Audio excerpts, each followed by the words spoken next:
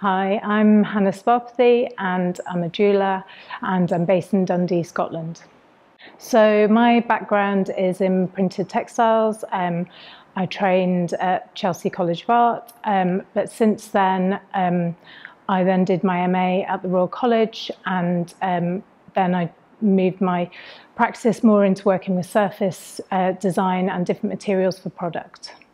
I draw my inspiration from lots of different sources. Most recently I've been looking at end papers in books and marbling patterns and paste papers and different historic papermaking techniques, and taking quite loose patterns from that. And then another project that I'm going to continue forward is I've been looking at the John Forbes Watson collection of textiles from India, and I've been beginning to think about the legacy of colonialism and how Indian patterns were appropriated, and so I'm interested in kind of looking at textile design and putting those influences into my work.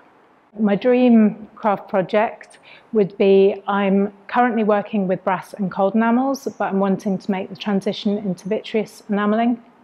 I think if there was an unlimited budget, I would really like to work on large-scale panels, and using my background as a screen printer, do screen printed designs and lots of experimentation with materials to create something that would be more architectural.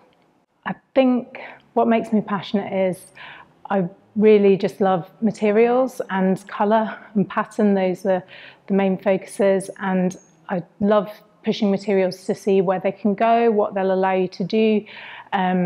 You know, things that you think you shouldn't be able to do, sometimes you can with tweaking. So I love that kind of experimental process of trying things out and seeing what works and what doesn't.